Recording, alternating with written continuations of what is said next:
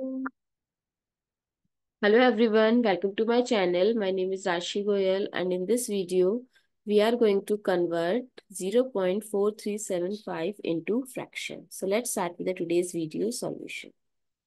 So 0.4375 by 1, I'm going to multiply with 10 after each decimal. So there are decimal after 4 digits. So we are going to multiply in numerator and denominator 4 times 10.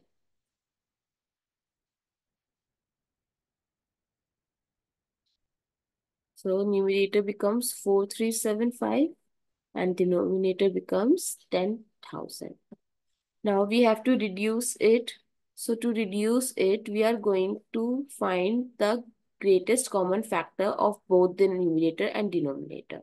So the factor of 4375 are 1, 5, 7, 25, 35. Factors are those which when we divide with the number, it does not give us remainder. Or if you want a detailed video to check, in the description box to check the link.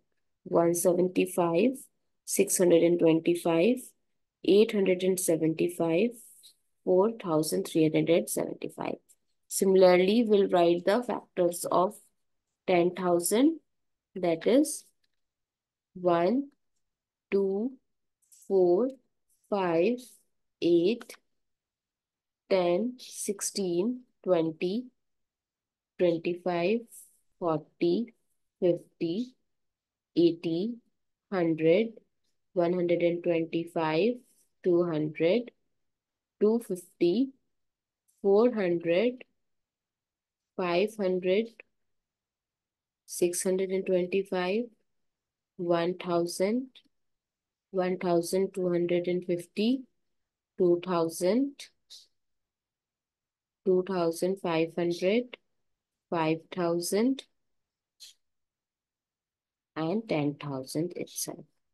Now, what is the greatest number that is common? That is 625. So, we have to divide our numerator and denominator both by 625. So, when we divide 4375 with 625, we get 7. And when we divide it by 10,000, we get 16. You can verify the answer by using calculator as well. I hope it's clear and you find it useful. And if you want a detailed video on fraction and decimal, you can check the description box. There is a link. I hope you find it useful. Thank you.